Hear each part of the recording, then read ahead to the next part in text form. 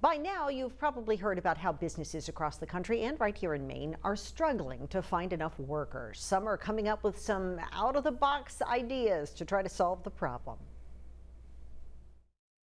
Everyone's really struggling to stay afloat due to the worker shortage. Bangor Tradewinds employee Michael McCrae says this worker shortage causing signs like these to pop up just about everywhere you look. The higher ups had come up with it as a way to kind of entice people to stay for a bit. It is a paying job, but wait, there's more. A $250 bonus for signing on, and they give you free Netflix for a year. And they're not alone. Area McDonald's are offering a $200 sign-on bonus and up to $2,500 every year of employment to put toward college tuition costs.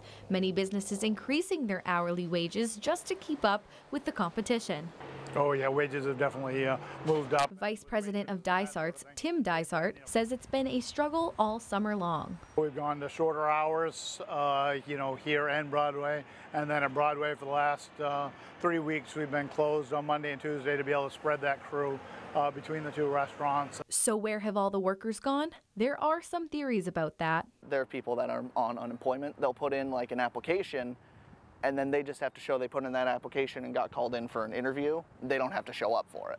So those unemployment benefits can keep rolling in. McCrae adds something to keep in mind next time you're feeling frustrated waiting a little longer than usual for service. We're working hard and we're trying to keep afloat. Please be nice to me. I'm very fragile.